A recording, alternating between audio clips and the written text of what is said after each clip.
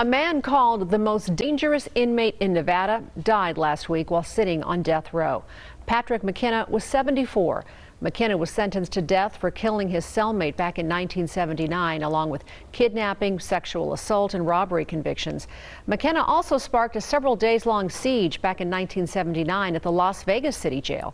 His surrender was eventually negotiated by then Channel 8 News Director Bob Stoddall. The I-Team's George Knapp interviewed McKenna in prison, and asked about his multiple escape attempts. We got all the way out. We got all the way out, you know, all past the fence. They were shooting at us. We were going under fire. As we climbed the fences, we were being shot at. You can watch those stories on MysteryWire.com.